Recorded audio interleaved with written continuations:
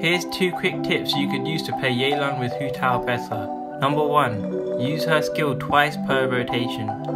Yes, you can do this even with Hu Tao. For the majority of players, just like myself, you've probably been running them in a team like this. Have you tried a rotation like the below? See, what I've noticed is a lot of people are struggling with energy, even whilst they're running multiple fav weapons. You see, if you only use character skills once per rotation, you're actually being really inefficient with the fav weapons. And not only that, but you're losing damage from using these weaker weapons on top of that.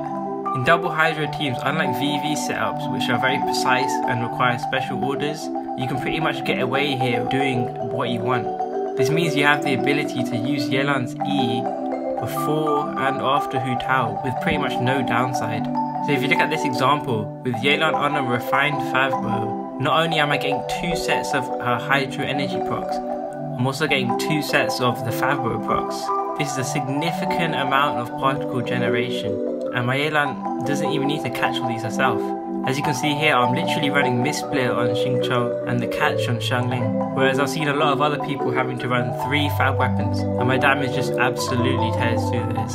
Before anyone asks, if you don't burst on Hu Tao, you can use Yelan's skill. Rotations aren't even extended.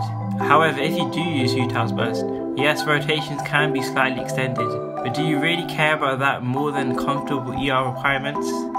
After all, most people are only bursting 1 in every 2 or 3 rotations anyway. As I mentioned earlier, this general rotation would apply whether you use Zhongli, Xiangling, Fischl, or even Kazuha. The only time where this might not necessarily apply is a speed run, but that's irrelevant because speed runs you do whatever you need to do to get the fastest clear anyway. Number 2. Separate Yelan's burst from her skill. Now obviously most people are used to using character skills and bursts together. It's very easy to play the game like that, and it's fine. However, with Yelan's A4 damage buff, you kind of want to maximize that and get it at its highest whilst Hu Tao is still on the field. You can see here I use it a little early, so Hu Tao is the character on the field when the buff is reaching that 50%. And then as mentioned earlier, using her skill just before Hu Tao, you can see I almost fully utilize Yelan's damage buff.